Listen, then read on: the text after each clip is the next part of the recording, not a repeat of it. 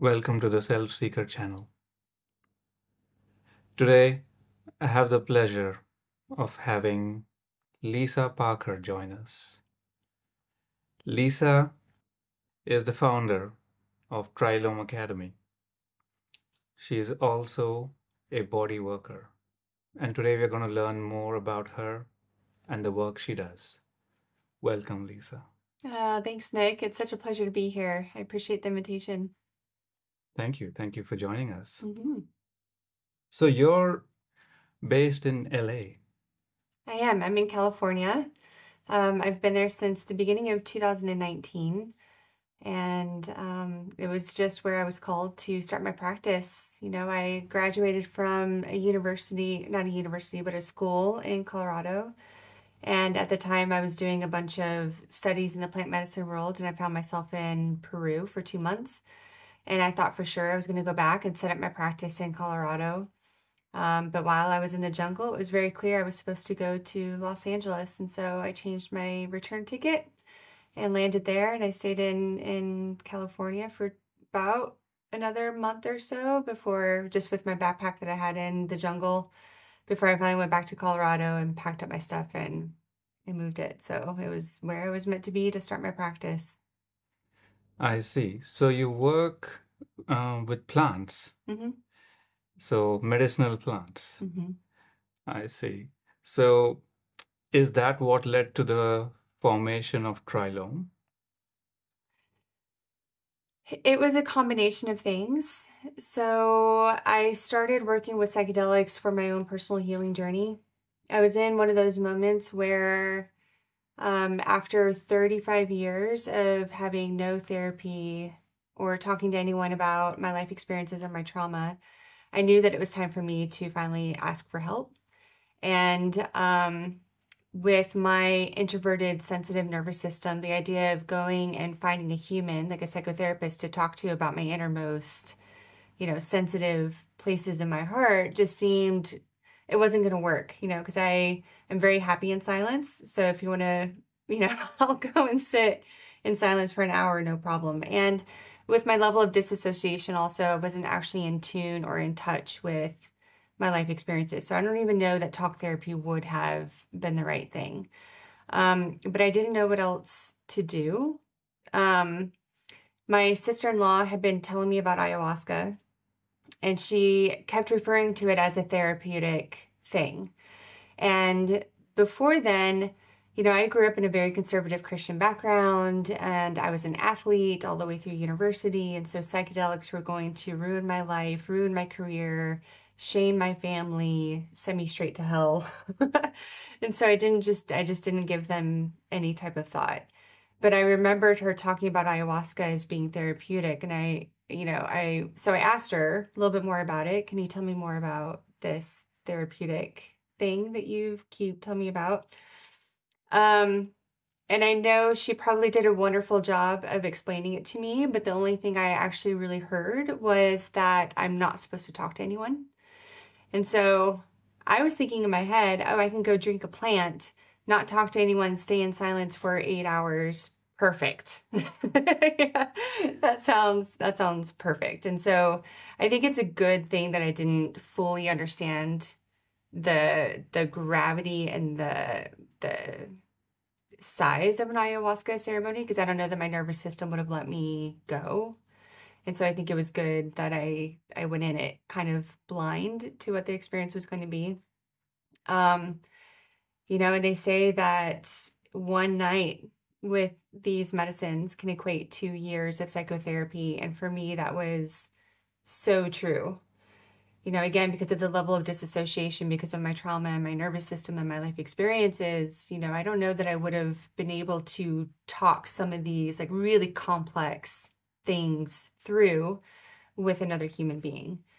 And that one ceremony, I mean, it didn't even touch my trauma, right? It was just, you've been hiding all of your life, it's time to come out from hiding, and, your path was forward. And it was this, initial understanding of, oh, wait a second, I have issues. Like, that's not how life is supposed to be. I had just convinced myself that I was going to be miserable and, not have a future. And, it was the first time that I really felt hope, that I do have a future, and has nothing to do with my past, that everything forward, I can let the past go. I don't have to walk backwards to make sure all of my demons stay there. I can let those go and walk forward. And after that first initial night, again, we didn't even touch my trauma, but it was enough for me to go, oh, okay, this is the level of support that I need. And so I started sitting as often as I could, because I had this like very kind of urgent need to heal as quickly as I could, because I knew that there was something for me on the other end. And so I was working with psychedelics, and at the same time, I ended up enrolling in a bodywork school. So I was switching professions from the big corporate world into bodywork. And it was so interesting to me what I was going through in these ayahuasca ceremonies, like as I was unraveling my life, my challenges, my traumas, and like the lessons that I was learning. And then as I was receiving bodywork from my school, what my body was processing. And I was like, wait a second. Like, it was the first time that it really kind of dawned on me that my physical tissue had been holding on to some of these life memories as well. And so I started getting curious about what the body holds, and I got introduced to the book, The Body Keeps the Score by Bessel van der Kolk. And it was such an eye-opening experience of course, my body is also holding memories of my life experiences. And of course, my psyche and my spirit and my emotions are working with the psychedelics. But there was such a symbiotic partnership between the two, because that's how I was healing myself, and I was seeing the partnership. And so that's just kind of, I think that's just how it started for me, was I knew I needed to do both at the same time. And that's what led me on to this path of how do I do this for other people? I see. Thank you. What was your situation prior to that? Had you seen a few therapists? Were you seeking help? No, nothing. So I learned how to disassociate from the time I was 7, because I have a very sensitive nervous system, and everything was so overwhelming, and I just didn't have the tools to know how to talk about what I was experiencing, both energetically and emotionally and even physically. And I just learned how to lock everything in.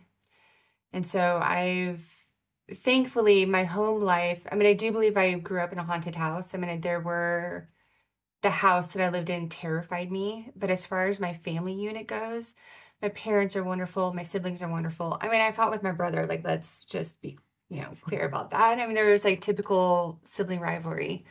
But the energies in the house terrified me. And then a huge amount of bullying through school, and then being in situations where I just like was physically unsafe. And I just never talked about it, because I was so shy and I was so introverted and I was so overwhelmed that when you disappear, you're not in tune with your emotions, or you don't know how to handle anything. And so, my family and my parents had no idea that anything was happening. And so I went through life. I went through a lot of trauma, some of it violent. And, I've had surgeries that my parents don't know about it. They may be hearing about it now. Yeah, I went through years and years and years of trauma and abuse and violence, and never said a word. Never said a Wow. word. It just didn't, it never occurred to me to say anything.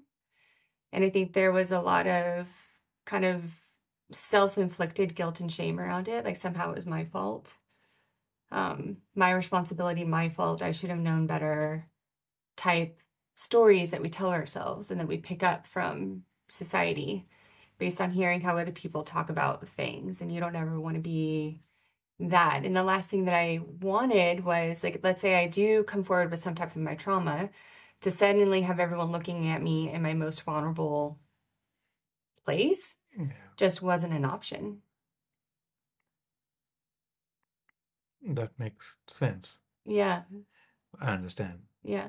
How much of it would have to do with the conditioning that young girls are brought up with, that you got to be a good girl? I think for me more so, it was the religious upbringing because everything is shameful and everything is bad and you're bad and you sin and you confess and it's always a short falling, like we were born sinners type of a thing, that we need salvation. And being a natural people pleaser, this idea that I would disappoint someone, let alone God. I remember my first boundary crossing. As it was happening, I was staring, I was disassociating, I was on my way out. The only thing I really truly remember is I was looking at the ceiling, and the only thing going through my head was, God must be so disappointed in me. And I was the one that was, that was being abused, but that was just the conditioning in my head. And, I just wasn't taught how to handle things or how to talk about things or how to confront things. And, even with my nervous system, I don't know that talking to someone, I don't know that I could have handled that anyway. I think I was just born into this life really sensitive, and I didn't know how to handle that except to just shut it down. Yeah. So, as a sensitive person, how did it feel to receive massage or body work, and what was the experience for you? That was some of the hardest training I've ever gone through. I've never liked massage because being passive on a table as someone else touched me was a massive trigger. It's the furthest thing from relaxation that I could think of. So yeah, it's just the one thing that I never sought out. I never got massage and never got body work. And so when I found this particular program that I went into and realized that this was the type of therapeutic work that I wanted to do, because of my athletic background, I've had a lot of injuries, and I know what it's like to help someone, feel good in their body. And this was the first time that I felt like, oh, this is like I'm touching someone with a purpose, not just someone off the street so they feel good and then leave. Like that just didn't resonate with me. Yeah, so that was really the first time that I let people touch me. And it was, every afternoon, 5 days a week for about a year. And that was very challenging because I had a lot to process. I had a lot to process through my body. I had to learn, but then I also had to receive. And it was just, I think that's a huge part of my sensitivity now when I'm working with people, is understanding the vulnerability that they go through or that I'm asking them to go through by being on my table. And that's what actually spurred me to seek out therapy or seek out help for the first time, because I had that intuition. I didn't really understand what it was, right? Because I didn't have that maturity yet. But if I was going to ask someone to lay on the table and to trust me, and for me to hold that space as firmly and as safely as I could, I knew that I needed to get myself together. And that's really what spurred the conversation with my sister on ayahuasca was, for me to be a good practitioner, I need to go do my own work. And that's what spurred it on. Thank you. Do you believe that plant medicine, we can be specific, ayahuasca, for example, it calls to us? I do. Yeah, that's a really good question. I do. When you work with these medicines in a therapeutic context, you have to be ready to do your work. These sacred plants, when you go through these experiences, they don't just automatically change your life for you. They give you the tools and they give you the insight, but you have to have the courage to go in and do your own work. It's not a magic pill. And so not everyone is ready. And I feel like once people get to that place where they're ready to take responsibility for their lives and to do that type of deep, introspective work, that's when they sense that calling, for a specific plant or a specific type of therapy. I see. So, could you give us a general overview of what the trilome process is like?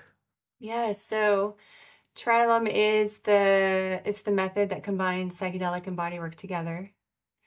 And so a session typically lasts about 5 hours. And so as soon as a client walks through my door, I spend a lot of time sitting with them, um, because I'm not just working with their present day self, but it's also their nervous system and then their inner child, if you will. And so their present day self may feel confident, but the nervous system may feel a little uncertain. And we get very good at bypassing the nervous system and just saying, I know this is good for me and I'm going to do it, but in this type of context that actually doesn't serve us.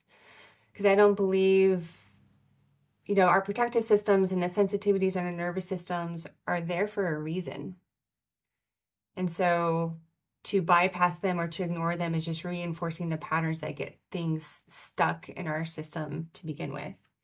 And so as a client comes in, I sit with them to make sure that I give their nervous system predictability. I explain the whole process and that they feel settled. And when all parts of them feel ready is when we start. I give a small dose of medicine. So it's not a full medicine journey because I want the client to stay fully present with what's happening in their body. So I would give what they would call a threshold dose. It's more than a microdose. I want them to feel it, but it's not enough to fully disassociate and, do the deeper introspective work. And from there, I lead them through, it's essentially about a 4-hour process of, the clients stay fully dressed, first of all, and I often work over a blanket as well. The hands-on work is just really slow, sustained pressure, kind of directing the energy and the intention. And so I find places of conflict or tension or stress, or especially if there's chronic pain. And so the client will go in and work with the medicine to figure out, okay, what are they holding? Is it even theirs? And how did it get there? And what does it need for healing and release? And as they go through those deeper energetic and emotional processes with the medicine, I can feel their tissue start to shift and change. So then I support it with the hands-on work. And we just slowly kind of go through the body and just bring everything back into balance. And then after the session, spend some time in like grounding and processing and integrating and making sure that, that the next steps in self-care are really clear. And then traditionally, within a week or so, I would have a longer follow-up conversation because the integration is really important. It's one thing to have a really cool experience, but we do this so it informs your life going forward in a way that is helpful and supportive. And in the moment, life can feel very clear. There's a clear understanding of, oh, I'm not going to take on that person's trauma and I'm going to take care of my body and everything feels like it makes sense. And then you go back onto life. You go back to kids and partners and family and in-laws and careers and neighbors and all of the stresses. And sometimes, what's deeply felt in the session sometimes gets lost or a little bit confused. And so, the integration is a really big part of the process. As a client, is it required for them to believe in plant medicine or even in bodywork for it to be a success? I think their only belief that they need to have coming in is that healing is possible, that shifts can happen, and that there is a deeper connection to their own being that can happen and that resolution can be found. How that happens in their belief, I'm not really sure. I would assume that if someone is called to this work, then they already see the value of the psychedelics and the body work. But whether they believe or not, it's going to help if they come through my door and if they believe that healing is possible and if they're seeking that they want to feel good in their body and they want to live well in all aspects. That's all I would really require of them. And what if people have fears or insecurities about plant medicine and what would possibly happen as a result of consuming plant medicine? What would you say to them? Fair enough. There's a lot of confusion and questions around psychedelic medicines right now and plant medicines. There's a lot of articles being written, scientific articles and case studies, that proclaim the incredible therapeutic effects. But then people are watching it happen in real life with people who maybe don't have the right training to serve. And so that gets confusing when they're watching people have experiences that don't quite add up to what they hear. And then you have people that are using sacred plant medicines and psychedelics recreationally, and which can be beautiful, but then you hear of people having a hard time and like scary trips or bad trips. And so of course that's confusing because like, who do you believe in all of this? And so I welcome those questions and I welcome those fears. And this is where I spend a lot of time talking to everyone going, those concerns and fears are there for a reason, because you've experienced something, or you've heard something, or you've talked to a friend who had a negative experience. So what is it that you are concerned about? And let's give honor to that. And then let's actually talk about, okay, scientifically, like, what are psychedelic medicines? How do they work on the brain? How do they work on the body? Let's go back to fact. And then let's talk about safety in my sessions. Here's how I handle the medicines. Here's how I dose. Here's what happens if you're uncomfortable. Here's what happens if you're not comfortable with whatever is happening. It's giving information. And a lot of people don't have access to that type of conversation. Someone that's experienced and trained, in these medicines, who can answer those questions. Okay, so what is psilocybin? What is MDMA? What is ayahuasca? When would I go do ketamine over psilocybin? That information, unless you're tapped into a community, who would you ask those questions to? And so I make myself available for those questions, because I think people need to be informed in education, especially now, because I'm seeing a lot of, well, I won't go there. I think education is important. Yes, and what are some of the qualities that people should look for when they're trying to find a facilitator who can help them in this area? Talk to them, have a conversation. Who do they train with? What is their experience level? And then you look for, how people are presenting themselves. I have a strong, my own personal belief, right? Don't take this as any kind of anything other than my own opinion.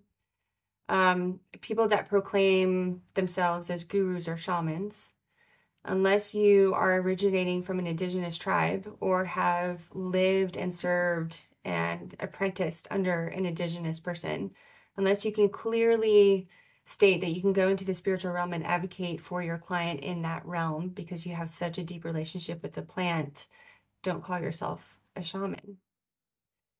There's a lot of people who are seeing an opportunity for that guru status and for power, and it's really, I find that really unfortunate. But you want to ask them questions about, like, what's their intake process? Do they check the medical records? What's the level of support? What's the integration? What happens if you get uncomfortable in a session? Like, what are their policies in place? You want to know who you're sitting with, not just, someone that you figured out served medicine. I think the best referral is like when you know someone that has sat with them and there's a little bit of a known experience, with the person who's facilitating. But education, experience, and their respect for the medicine and how they hold it. Is it just a spiritual party, or is there ritual? Are there prayers offered to the indigenous people of the land? How do they speak about their medicines? Do they know what they're serving and how to interact with them and what the spirit, that comes from them are? if you hear someone talk about their medicine, typically those that are really called to it have this magic about them when they speak about it, and you're drawn in. And those are the things that I look for. And one thing that my partner says over and over again, which I find very true, is, if you want to know if a teacher is enlightened, look at their assistant.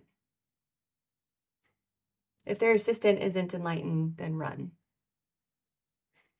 So how is it that they treat the people around them, the people that serve with them, the land that they're on? If there's a level of respect around the people around them, that gives you some good insight. If the people around them are tired and exhausted and broken, and, take heed. Got it. And what can happen when you have a session with someone who is not properly trained? What can go wrong?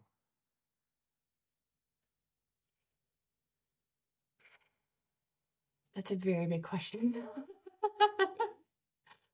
Just curious.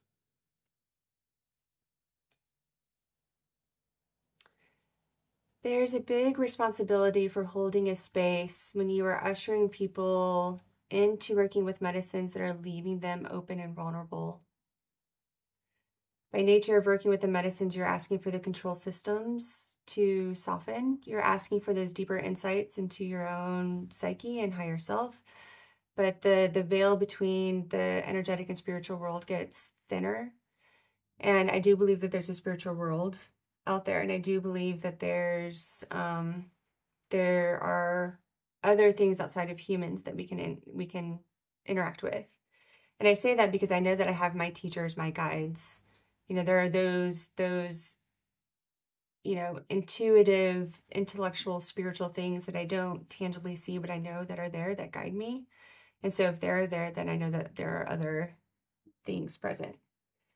And when someone is creating that container and opening that space, and they're not holding it well, then when someone is open and vulnerable, the chances of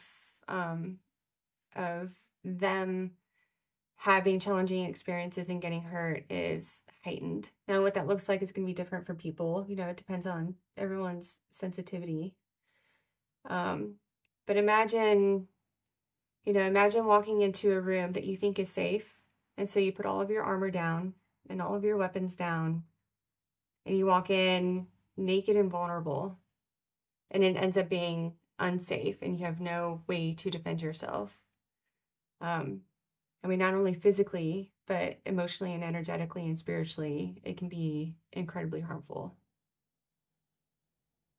Thank you.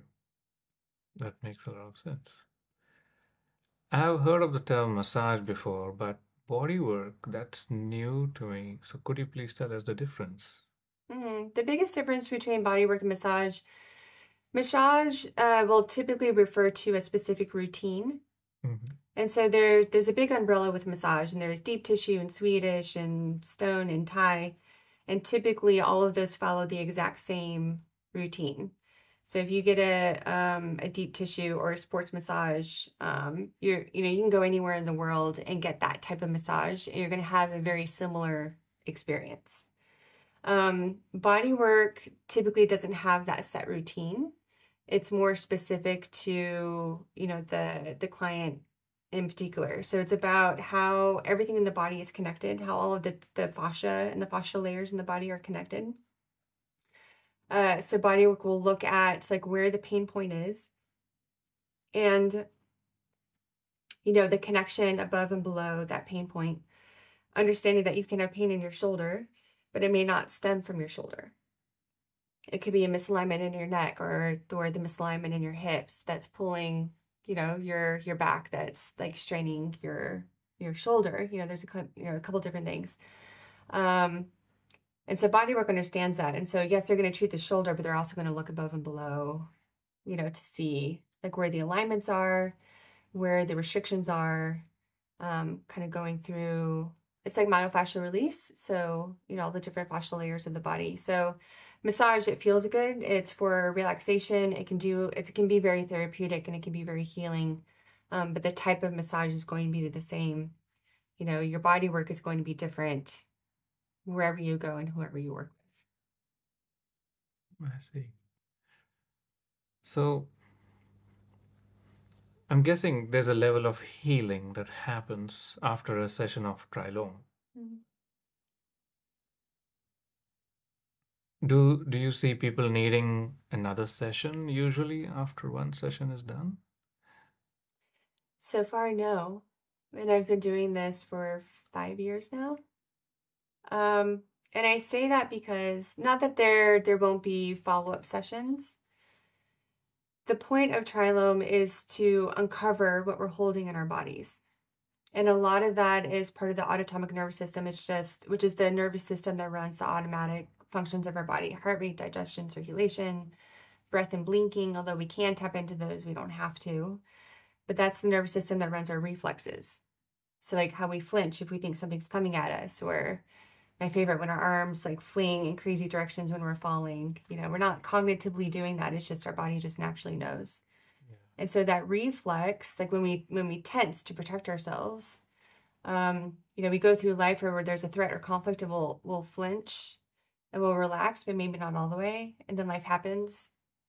And then we get through, we relax, but maybe not all the way. And so before we know it, we have all of this tension that we didn't even realize was there. Right. So a Trilome session will go through and kind of help the client realize and really understand like what their body is holding. So there's pretty often, if not all the time, there's a pretty direct understanding around, oh, this is the, abandonment from my mother, or, this is the stress from my job, or, this is because I don't feel safe in my relationship, whatever it may be. Now, most people are able to work through that. I won't say most people. There's a potential to be able to work through those complicated things in the moment and find complete resolution.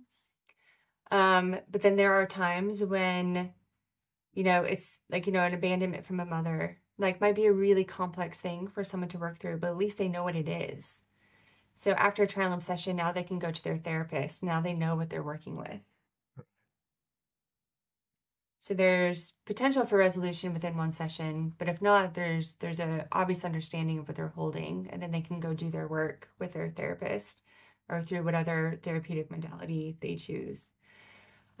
So does someone need more than one Trilome session? I mean, for maintenance and for layers, because as long as we're humans, having a human experience, we're never going to be done with our healing and evolution. And so, I do have clients that'll come in like maybe twice a year, or if they're really struggling with something, or, if they like a new chronic pain point pops up, but they don't know what it, and they want to know what it is, they'll call me for a session. But this isn't something I would never sell like a 5-pack and say, you have to come see me 5 times.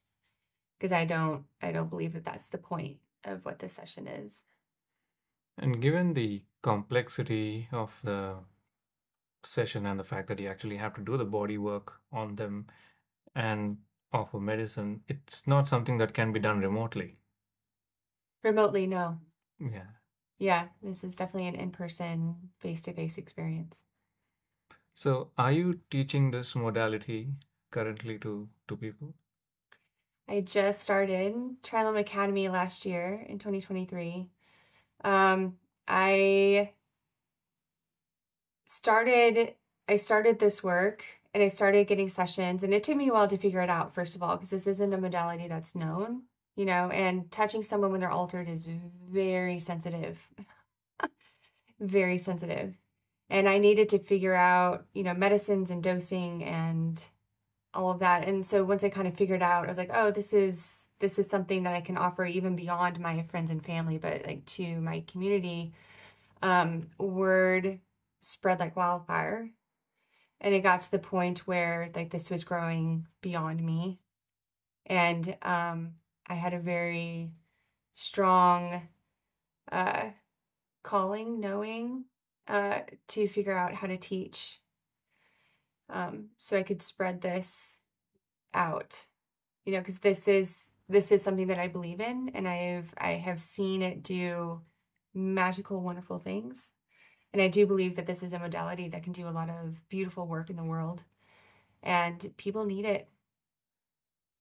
Our world is crazy right now.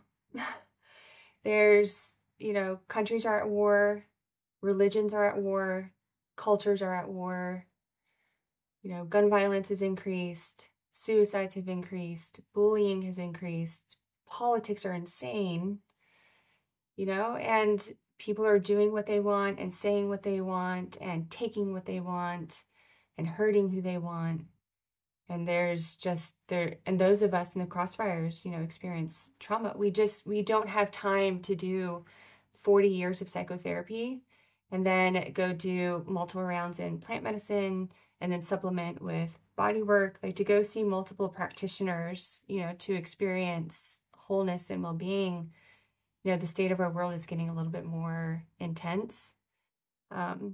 So this is something that I can believe, it's not a shortcut, but like, let's do those therapies in one session. Let's be really efficient. And people need it. So, yep. So I'm teaching. So, Trilome Academy right now is a 4-month online program. So self-taught with worksheets and videos with weekly check-in calls with me where I can do more teachings and just connection points. And then live in-person sessions, because I think the practitioners themselves need to experience a Trilome session so they have a full understanding of what they're holding before they officially offer it. And so that, of course, has to be done in person. And so, I'm working right now to figure out how to do that around the world, but I'm going to figure it out. And that's what I'm working on. Nice. And what are the prerequisites for someone to be able to join and study the course under you? Right now, experience with psychedelics is a plus. It's not required, but it's a bonus. The real requirement is somatic or bodywork massage experience. You have to be able to already know anatomy and how to approach a body safely. Because the online program, I can teach all of the theory, but I can't teach touch virtually. Yeah. So for the online program, experience as a somatic bodywork or massage therapist. Other than that, everything else I teach. And so, I go into trauma and how that relates to the body and how something that happens when I'm 5 can still carry with me when I'm 43. I go through the psychedelic medicines, what they are, how they work on the brain, how to properly dose, all of the contraindications. I go through the specific bodywork technique because it is very different. Touching someone when they're altered, if you do your traditional technique, it can be very overwhelming, as someone is open and sensitive. And so I teach how to touch them safely. And then I include, everything that they need to know about how to put a session together and to do this ethically, but most importantly, safely for themselves and specifically for their clients, of course. Okay. So, what physical symptoms can be, or what physical ailments can be cured through Trilome? What have you noticed in your sessions?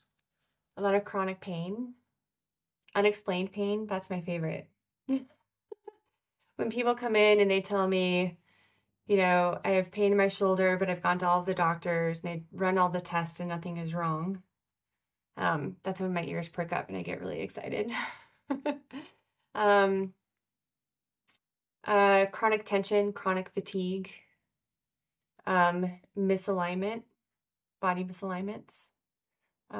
Those are the things that I tend to see that I work with more frequently. And what non-physical ailments or body or conditions can you help, which are not physical? Trauma, PTSD, complex PTSD, anxiety, tension. It's interesting because we go through this world and we have these experiences. And in those experiences, we learn lessons. And we bookmark those in our frontal lobe, as a definitive, truthful thing. I'm not safe. I'm not lovable. Everyone's going to leave me. I have to look a certain way. I have to behave a certain way. I have no choice. I'm a victim of my experiences.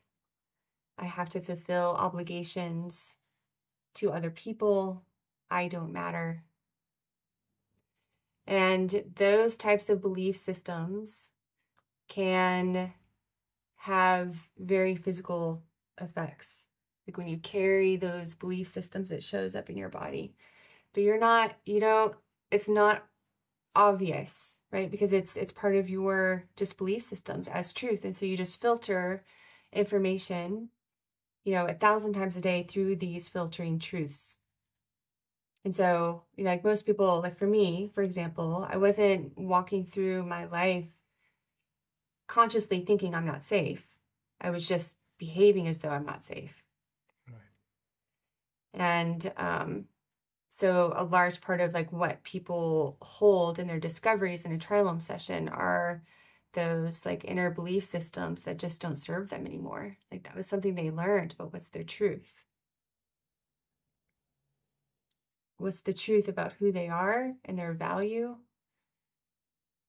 And those are the beautiful discoveries that happen when you allow yourself the time and space to do that. And that's where the psychedelics come into place, because the psychedelics start to soften that frontal lobe, so that filtering system. So suddenly you're processing information without those filters. And so those subconscious truths come through. And that's when people go, oh, wow, it's so obvious. I had no idea that that's what I was doing. But now that I see it, oh, okay, yeah, I get it. It appears to me that psychedelics serve as a vehicle to set yourself free of belief systems, maybe which don't serve you anymore. Or even if they do serve you, you can just check, does this still serve me? Yeah. Why do you think there's a need at this point in time in our world for services like the one you're offering? I think because I mentioned before about our world being in the crisis state that it's in, and we just don't have the time to search out multiple practitioners. And the most efficient way to reach the subconscious is through psychedelics. When you're in talk therapy, which is a beautiful modality and is badly needed, so like, please continue. But with those deeper subconscious belief systems, sometimes it's hard to realize what you've subconsciously assumed. And it can take years to come to those realizations. Maybe not always, with a really well practiced, therapist, maybe sooner. But the psychedelics drop you in that mode pretty quickly. And so again, you're sensing your truth, and you're sensing who you are, and you're sensing information from a different perspective. And yeah. So are there short-term benefits and or long-term benefits after a session? Yes. Could you please give us some examples? Yeah, short-term benefits. I often see people like their nervous system get reset. So they come in really tight and they leave, fully rested and relaxed. They leave with a very clear, quick understanding about what they're holding and what their belief systems are that they've been assuming. And, I tell everyone over and over and over again, like I harp this into everyone. What is your truth? Separate and apart from stories and projections or things that you've been taught. So aside from any other voice outside of your own, what is your truth? And So they leave with that short-term benefit. Now the long-term benefit, is up to them, to continue that work and to pursue that if it really resonates. And some people can, some people don't. It's hard. It's hard work. Long-term benefits are a deeper connection to the body, a realization of really what their bodies hold. And so people will often say, I'm so sensitive now. Like when I start to contract, I can feel it quicker. And so when you feel it quicker, you can deal with it quicker, instead of letting it just build and build and build. So deeper connection to self, deeper connection to their body would be what I've seen. Do you think psychedelics and services like Trilome that you are offering be made accessible and available for people? I certainly hope so. And I know that there are political challenges in place that are preventing that, but the incredible therapeutic value that this brings and people being able to come off medications and to heal, I would hope that our medical systems like that would be a joint intention. And I don't believe that that's actually the case oftentimes. This is something that can truly help people and can truly heal people. And I would love to see this legalized. That being said, psychedelic therapies aren't appropriate for everyone. It's not for everyone. There are contraindications and there are things to be concerned about and there are things to be watchful of.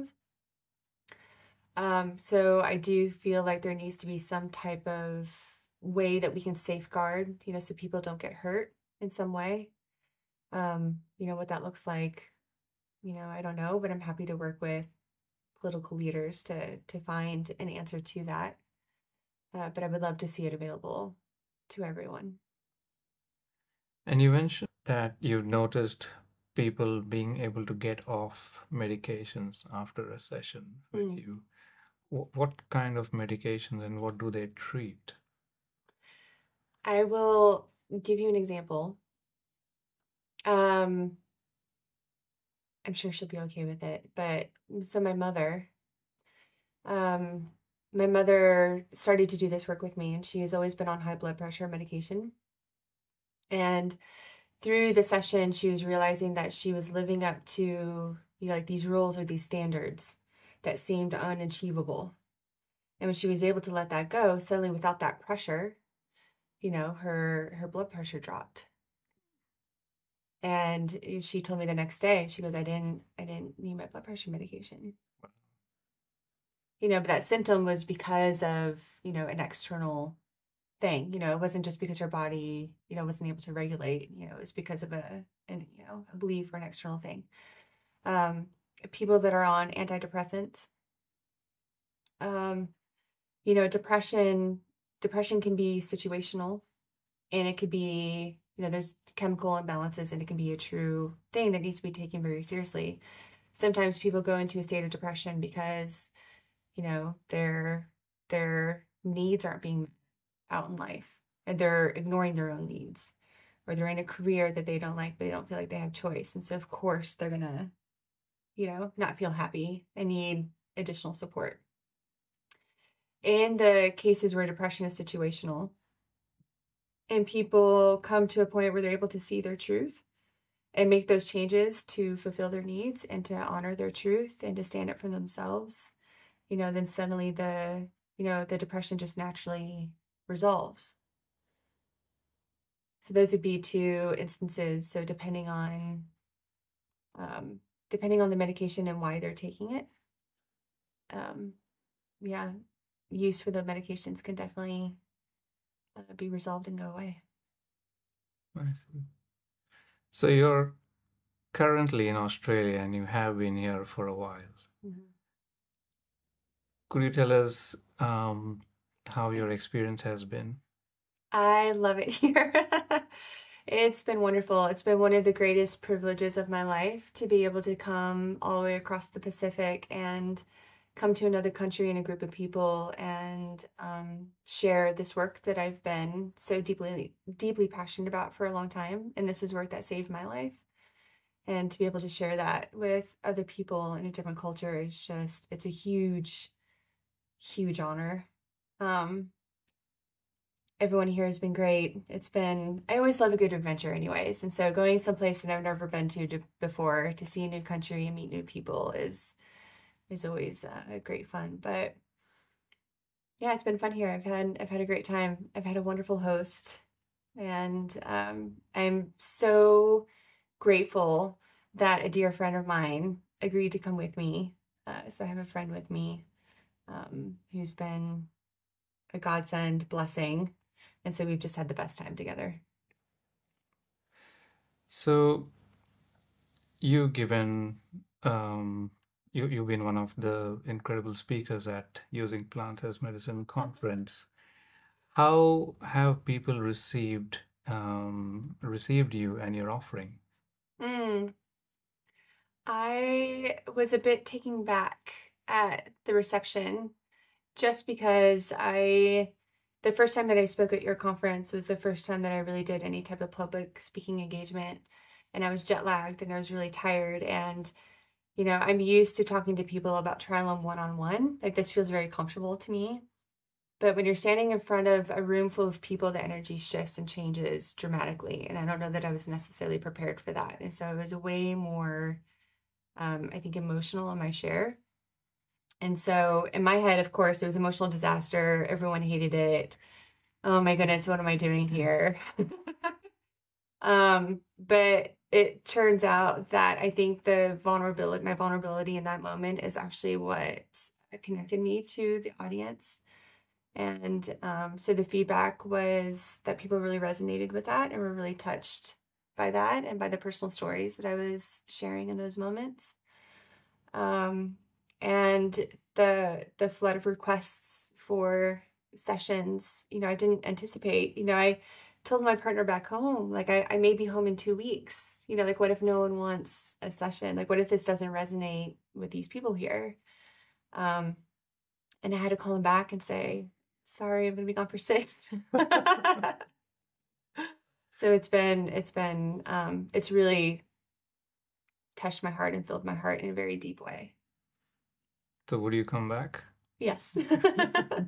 Yes, I will, of course. So how can the community get in touch with you? So my website is www.trilome.com, and that's Trilome. I'm working on being on the social media networks.